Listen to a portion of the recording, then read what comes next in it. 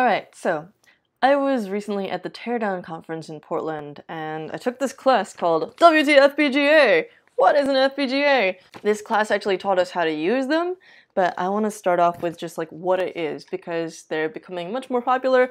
I have all these cool things to like share with you. I haven't done videos on any of these yet, and when I do, I want to have something to point to and say, okay, what are we talking about? So FPGA stands for Field Programmable Gate Array, and to break that down, let's start with the second half.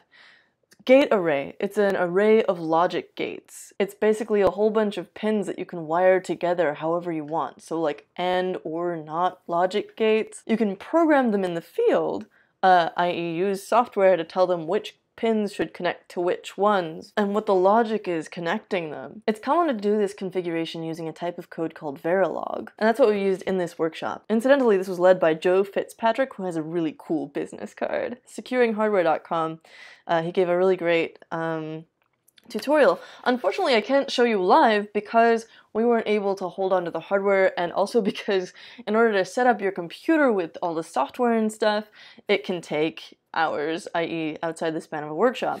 So if you're curious though, you can go to github.com/securelyfits/WTFPGA.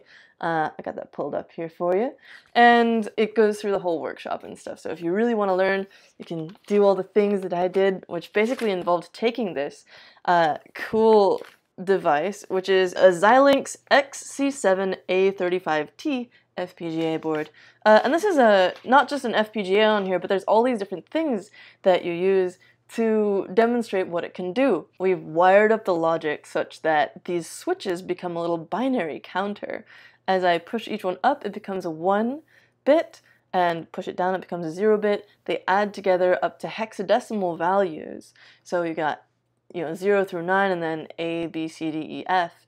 And it can add those together and stuff depending on how you program it and whatever. And that's just based on how we've programmed it as part of the workshop. All of this is done without a CPU. When you're wiring pins together directly with logic gates, you gain a few advantages. You can process multiple things in parallel because they don't have to be managed by a central processing unit. Everything happens at once. The bits go in their various pins and they come out, depending on however they're wired together, kind of like chutes.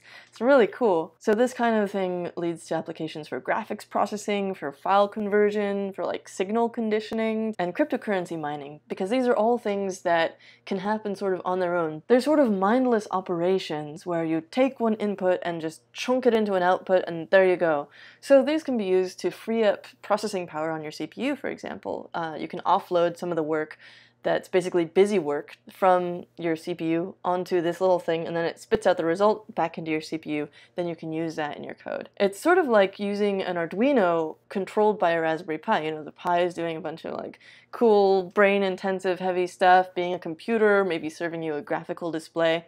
And the Arduino is just doing like doo doo beep beep boop beep boop, So yeah, FPGA is super cool. Stay tuned for some of our unboxings. I want to show you really quick a flash of what we've got coming up here because we've gotten a lot of cool mail lately.